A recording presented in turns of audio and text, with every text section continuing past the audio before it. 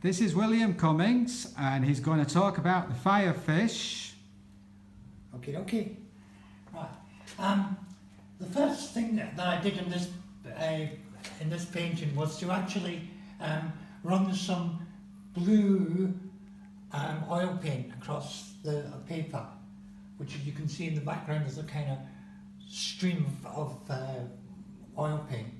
While I was doing this, when I'd finished it, I knocked over a can of paint.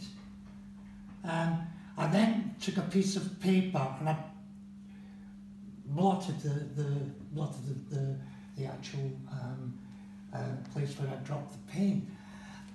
And when I've done this, the French have got a saying, which is that the gounard, which is a really ugly fish, it's got horrible big eyes and it's very, very ugly fish. Tastes rather good, by the way, it's nice to eat. When you lift over, turn a gounard upside down, you get an angel appears.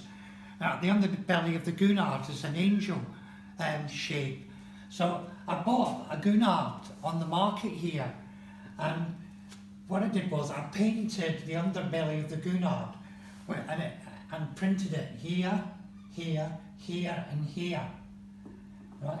I then got some purple paint and I printed in the same colour as I used for the oil slipstream that was behind it.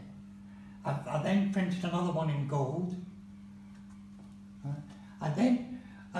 When I'd done that, I looked at it and I decided I'd have to have a bit more action in it. So I got a very, very fluorescent pink and I worked into the printed gounard shape and let it down.